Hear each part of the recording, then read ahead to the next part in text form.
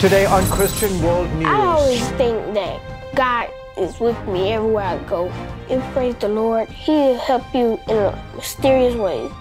Kidnapped by a stranger, this young man was set free with a song of praise. And a wind in the house of Islam, how God is bringing Muslims to faith in Jesus Christ. Plus, his conversion to Christ cost this man his family. How the power of God brought them back together.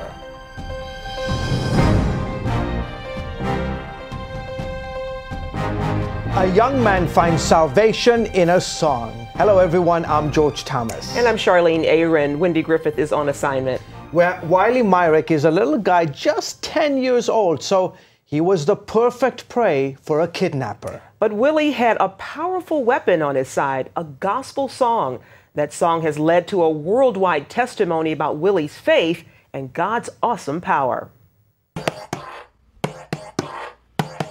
10-year-old Willie Myrick loves playing the drums, something he hopes one day to do at his church. Born to atheist parents, Willie was raised by his godmother, Codetta Bateman, who took him to church. It was there that he learned about God and developed a passion for the Bible. Pastor, he talks about like different scriptures, and we're on Genesis 31 now. But he tells us a little stuff about him, and he goes over it every Sunday. Codetta says she's seen Willie's faith blossom over the years. Faith is important to this house and everything, and believing in God is important. So I should, in this house we go to church. He know God, he know Jesus. While most kids his age are busy playing video games, Willie spends his free time studying the Word of God. His favorite scripture? Psalms 23. The Lord is my shepherd, I shall not want. He says God is his best friend. I always think that God is with me everywhere I go. Like when I'm in bed, he has a chair, he's just watching. CBN News got a taste of his love for memorizing the books of the Bible. Okay, ready? Go. Genesis, Exodus, Leviticus, Numbers, Deuteronomy, Joshua, Judges, Ruth. In April, while playing with his dog in the front yard of his Atlanta home, Willie came face to face with a kidnapper, putting his childlike faith to the test. Some guy came up in a silver or gray Honda Accord. Man tussled me in the car. The man tussled you in the car. Willie says he wanted to yell for help, but the man covered his mouth. Traumatized, Willie feared for his life. Cursing. I was thinking that he's gonna hurt me bad, real bad. Thrown into the back of a locked car, Willie's fear soon gave way to faith in the form of a gospel song he learned at church. He began singing it in the back seat. God's my deliverer. Yes, he is. Yes, he is. Every praise is to our God. The popular song Every Praise by Grammy Award-winning artist Hezekiah Walker is one of Willie's favorites. I knew it by heart. I could sing it, the whole thing by heart.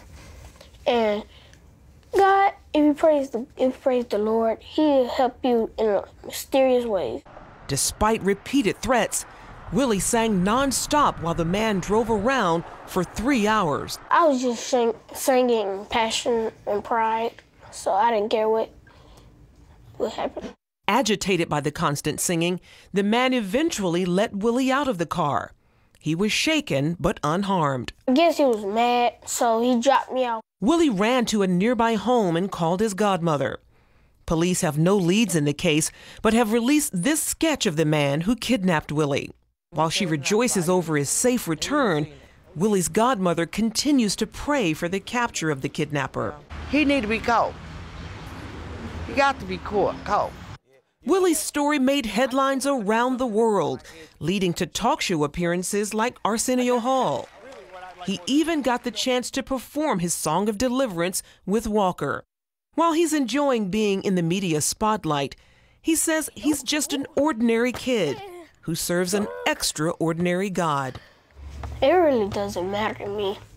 As long as I still have Jesus and he's still working, doing his little magic. Well, it's not magic, it's just power. Ordinary kid with simple faith. Simple faith. And that's what I took away from this story, George. Faith is simple. Remember, the scripture talks about having a childlike faith. That's how God wants all of us as believers to be. And remember, praise is a weapon. When the children of Israel went into battle, they sang a song. God gave them the victory. And that guy kept praying and praising too. Praising and praying. Amen. That's fantastic. Great story, Charlie. Wonderful. Okay, moving overseas. 25 years ago this week, Chinese troops moved against student protesters in Beijing's Tiananmen Square. China's brutal crackdown on pro-democracy demonstrators left hundreds dead and plunged the country into chaos. Every year, the Chinese government tightens security on the anniversary, but this year, it's even tougher. There are troops on the streets of Beijing and police in greater numbers manning checkpoints around the square. The government has also detained many critics of the communist regime. The anniversary is also a tense time for China's churches. Marian Smith of the Victims of Communism Memorial says persecution against Christians has increased this past year. It is the targeting of individuals. So it's not only churches that are built, it's not only ministers, it's not only Christians who gather in house churches in China, but it's even business owners who happen to be Christian.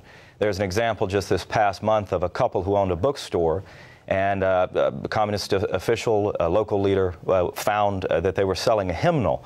And those two individuals were arrested, and we don't know what has happened to them since.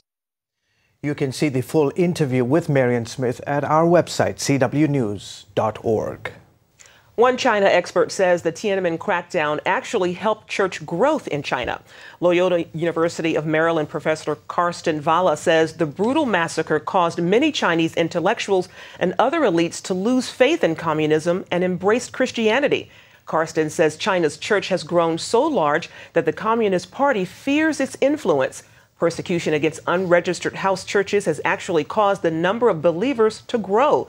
By some estimates, there are more than 100 million Christians in China. More than any other place in the world, Christians suffer the worst persecution in North Korea. Yet in the heart of Pyongyang, a Christian-backed university is bringing Western education to the country's elite. Gary Lane has more. Graduation ceremonies are common occurrences this time of year at American colleges and universities. But look closely, this is no Ivy League school. These 44 students, all males, received their diplomas from Pyongyang University of Science and Technology in North Korea. It's a first-time event for the Hermit Kingdom. Never before have science and technology students graduated from a foreign-funded, foreign-staffed university in their country. In 2011, university founder and president James Chin Kyung Kim appeared on the 700 Club shortly after the university opened. We are training the top elite. So now over 300 students we are teaching. And this Pyongyang University of Science and Technology is very different than any other university in the world. Different because North Koreans live in a closed, militaristic, authoritarian society. Rarely are they given access and exposure to foreigners and Western ideas. But here they learn computer engineering, agriculture and life science, and international finance and management. Students are given internet access, and their housing and meals far exceed the quality of other North Korean universities. Their professors are foreigners, like this instructor who likened his homework experience to teacher's heaven. Because we give them homework, but we tell them only do 5, but they usually do 10. And then on the weekend, maybe sometimes we say, oh, you have too much homework in the other class, so no homework, but they do homework anyway. While the school is backed by evangelical Christians in South Korea and the United States, the university does not promote Christianity. Kim says he's not a communist or a capitalist, he's a loveist who is building bridges of peace on the Korean peninsula.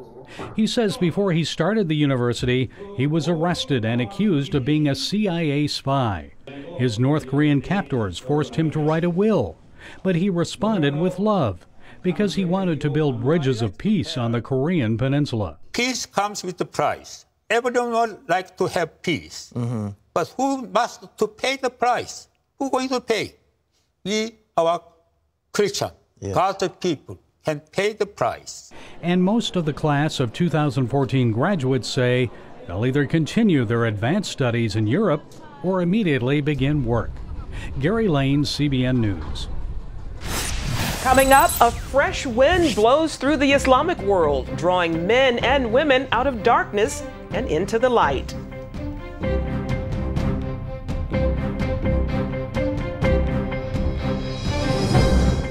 Hello, I'm Terry Newsom. Did you know there are more than 148 million orphans in the world today? 148 million. But it was 3 little girls that taught me about the plight of orphans.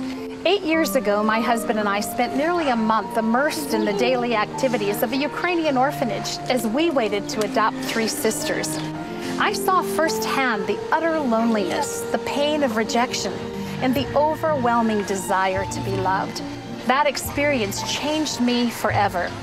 And out of it grew a ministry from my heart called Orphans Promise. Today, we're helping orphans and vulnerable children in more than 50 countries worldwide. Thousands of children are now in safe homes. They're being educated, and they're learning life skills. I'm asking you to join with me and become family to these children. Will you call the number on your screen right now? Because every child deserves a chance to be happy. Inside every child is a hero, a leader, a friend to others, someone who helps out, who does the right thing, who dreams of what they can be, but they still need our help. What should I do? What should I say? How should I feel? That's where Superbook comes in.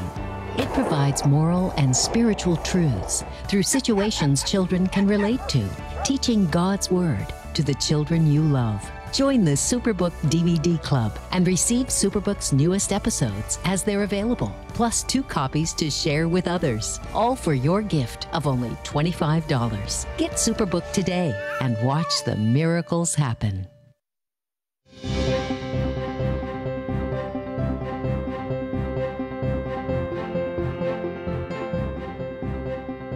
Nigeria is the most violent country in the world for Christians. The West African nation tops the Open Doors Top 10 violence list.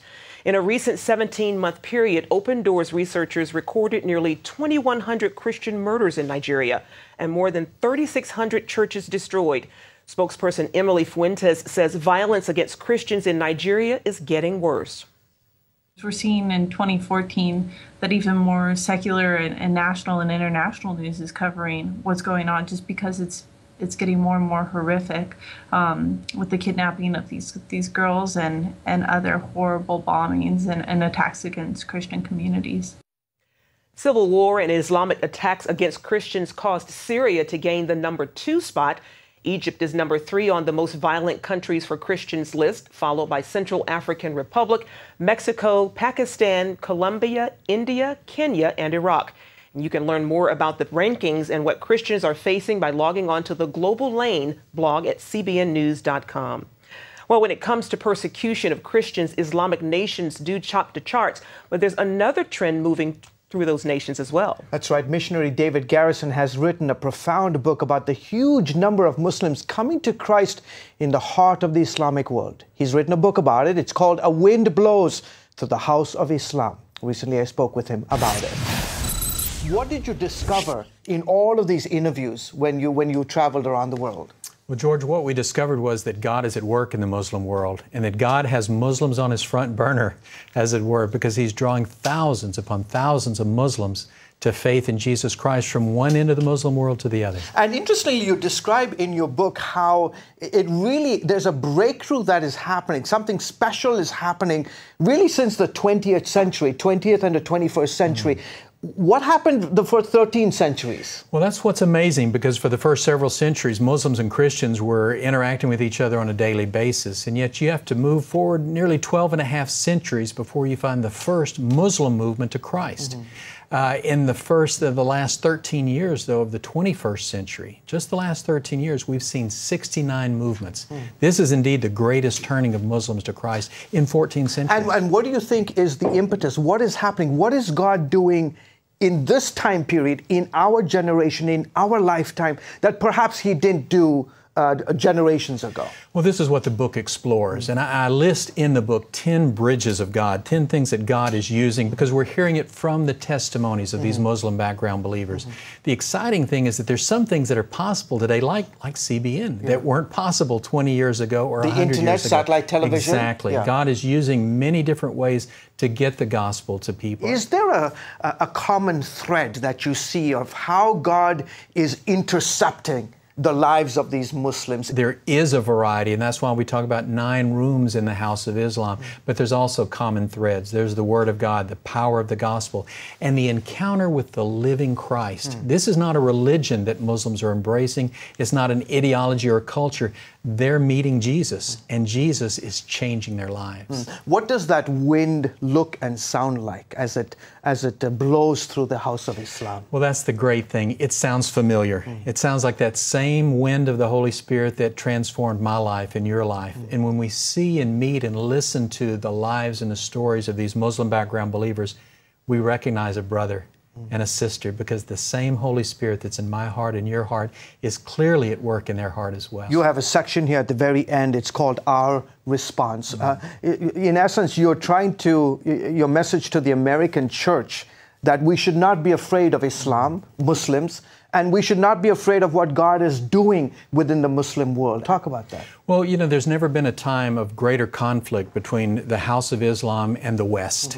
And yet at this very time is the moment when the Holy Spirit is drawing Muslims to faith in Christ. And what I hope is simply that brothers and sisters around the world who recognize the work of the Holy Spirit will see that this is our moment to be loving and kind and witnessing and praying for Muslims, because God is in fact doing a great work in our day. We need to get on board with it. We need to be a part of what God is doing. Okay, well, fantastic. It's an incredible book. It's called A Wind in the House of Islam, How God is Drawing Muslims Around the World to Faith in Jesus Christ. You can get it wherever books are sold, as well as online. David Garrison, sir, thank you so much for your work. Thank you, George. And God all that bless you you. do for the kingdom of God. Well, thank you very much.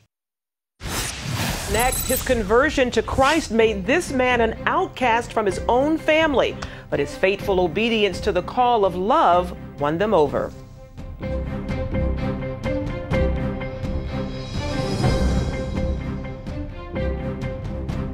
Hello? Is this thing on? Hey, kids, do you love games? And do you love discovering things? Well, do ya? Then you're gonna love this. It's the new free Superbook Kids Bible app. You can play games, watch videos, find answers to your questions, and a whole lot more. The new Superbook Kids Bible app. Free downloads available on iTunes and Google Play now. CBNnews.com. News you want, when you want, 24/7. Stay current with up-to-the-minute stories. Ephraim Graham, CBN News, New York. I don't have to wait for my news anymore. CBNnews.com at your fingertips all day long. I only watch the stories I want to see. I find the story, I click on it, and boom, I'm there. Embassy in Washington, Eric Stakelbeck, CBN News. The source for your news, CBNnews.com. Hello, I'm Terry Newsom. Did you know there are more than 148 million orphans in the world today? 148 million. But it was 3 little girls that taught me about the plight of orphans. 8 years ago, my husband and I spent nearly a month immersed in the daily activities of a Ukrainian orphanage as we waited to adopt 3 sisters.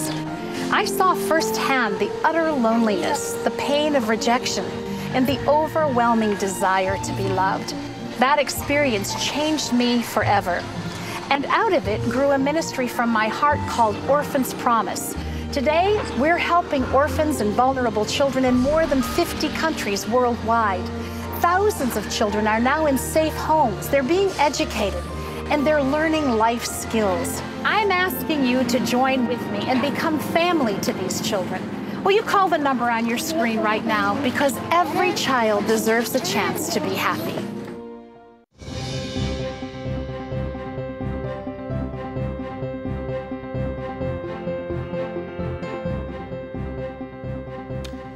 And welcome back to the broadcast. Imagine what it would be like for a second if your decision to follow Jesus Christ made you an outcast from your family and even a target for death. Well, that's what happened to the man in our next story. That's right. But as Ephraim Graham tells us, the power of love broke down the barriers and reunited him with his loved ones.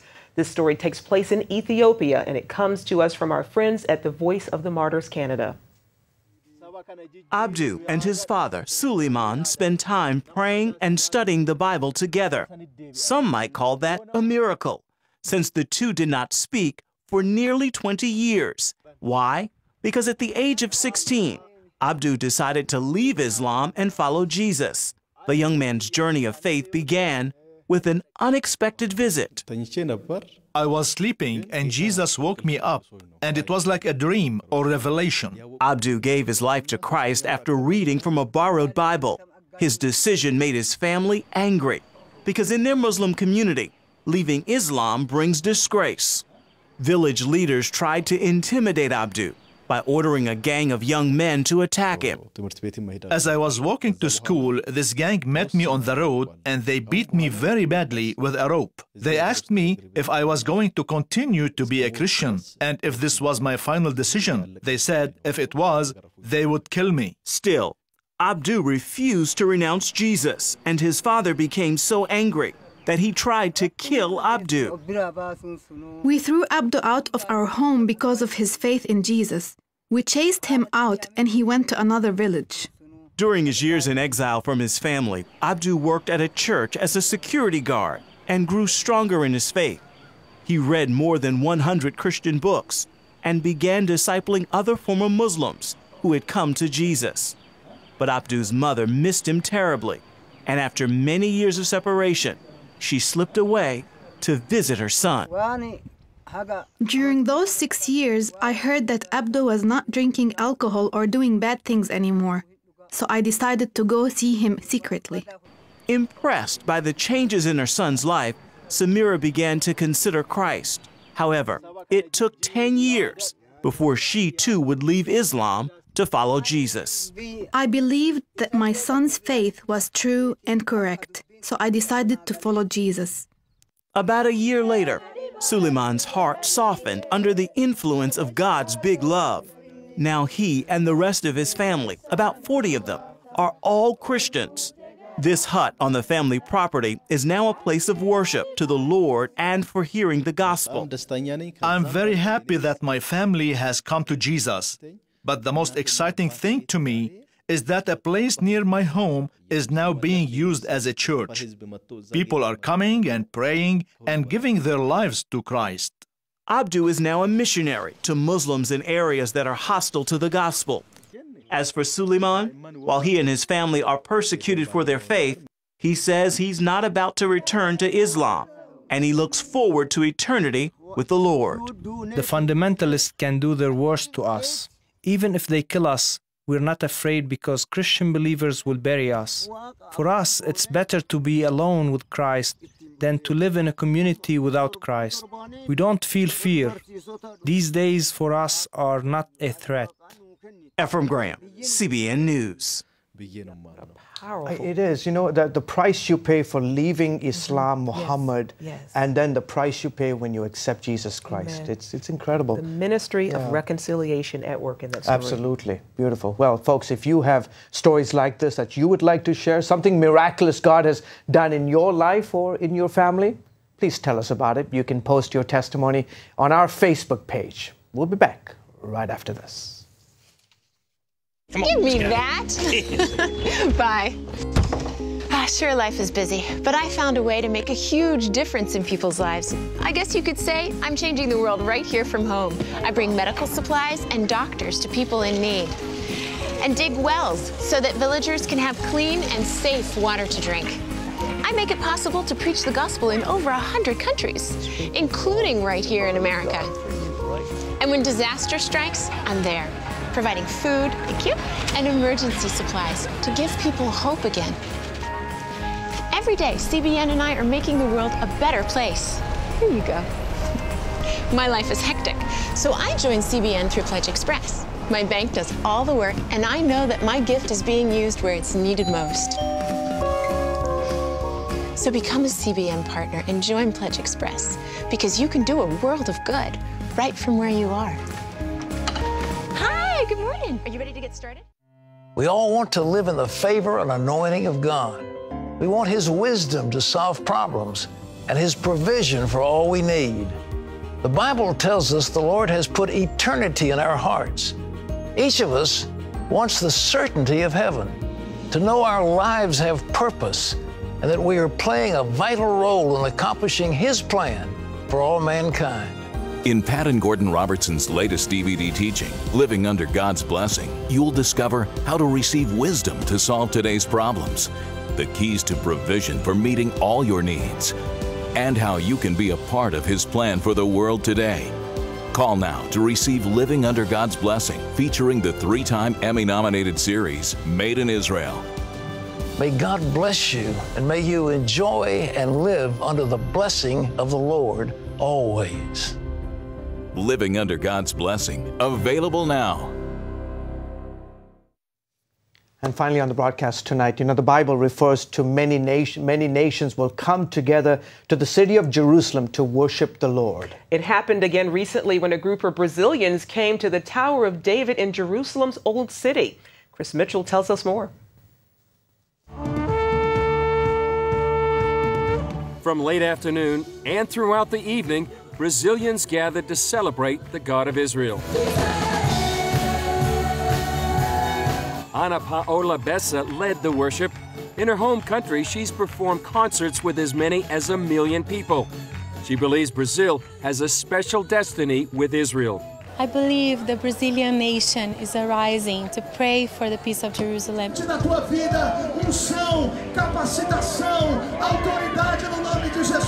Many Brazilians from all over Brazil, they are coming to Israel in order to pray.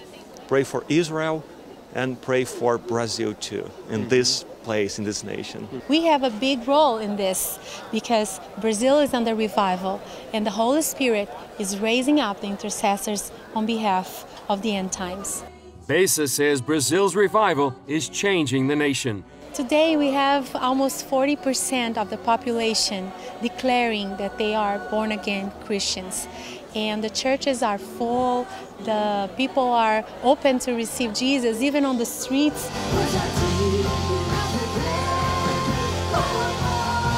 Brazilians bring an exuberance to their worship.